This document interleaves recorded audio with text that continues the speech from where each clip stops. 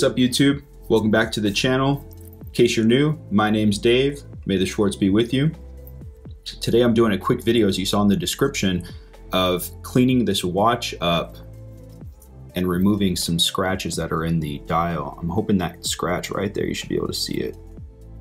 Hoping that comes out. Now, this is a watch I got on OfferUp. I bought it used. It was like maybe 10 bucks. And I like that it's a day date. It is smaller, so at first I didn't really like the size of it. I ended up giving it to my dad, and he's been wearing it a lot until the leather strip here busted off, and so the excess leather material was just kind of hanging, so he couldn't wear it anymore. But look at the condition of this thing. Wow. Jeez, it's seen better days. I'm gonna end up buying a new strap for this. I might even get a new buckle because look, you can see that finishing is wearing off there, that brass. The face looks good, the dial, case, everything else looks like it's in okay shape. So what we're gonna do is detail this thing up.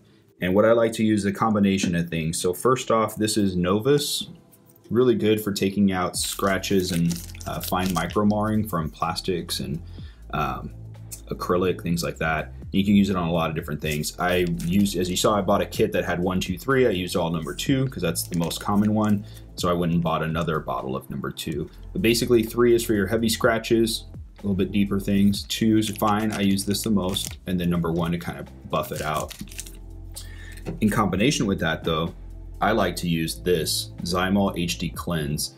This is used for automobiles, and this stuff is amazing. Basically takes out all of the micro marring, fine scratches in your clear coat, and allows you to basically clean, get everything prepped and ready before you apply a wax. Good stuff. Highly recommended. I wouldn't recommend buying a bottle of this stuff just to do the occasional watch face, but if you're into cleaning and detailing your cars, good stuff right here. Before we get started, let me do a wrist check for my guys out there. So today we're in the Peugeot. This is my most recent homage purchase for the Cartier Tank Solo Extra Large, because it is a larger size watch. You definitely won't find most Cartier watches this big or this thick.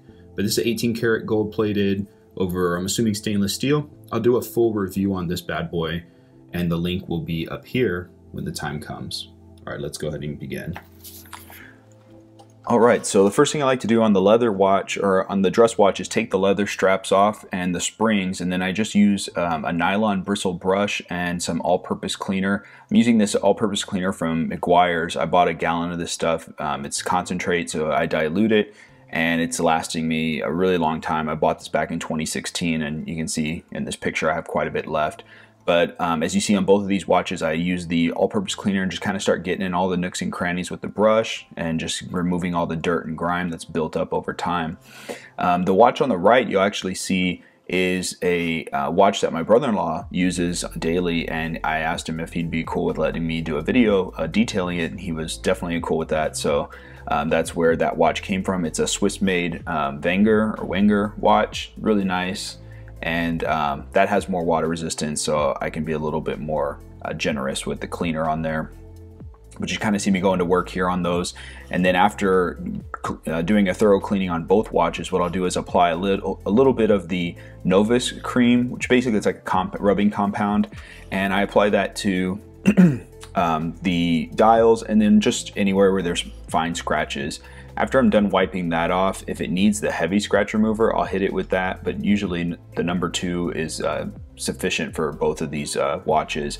I wasn't able to get the deep scratch out of the Timex. That would require wet sanding because of how deep the scratch was in the glass, so I decided we'll just leave that for another video. I might revisit that at another time, but for 10 bucks on a watch, it's just not worth my time at this point. Well, the second to last step is to then apply the Zymol HD Cleanse, and you'll see me doing that, and I apply that to all the finishes, not just the glass. The entire watch gets a coating of that, and then I just kind of rub that off.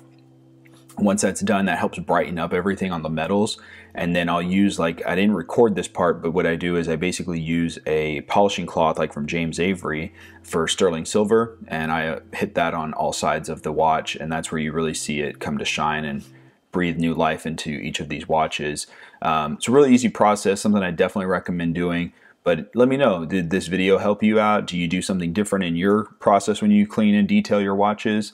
I'd love to hear about it, so leave me a comment down below. Make sure you subscribe to my channel if you haven't already. Like this video, share it with your friends, and I look forward to seeing you guys on the next one. Take care.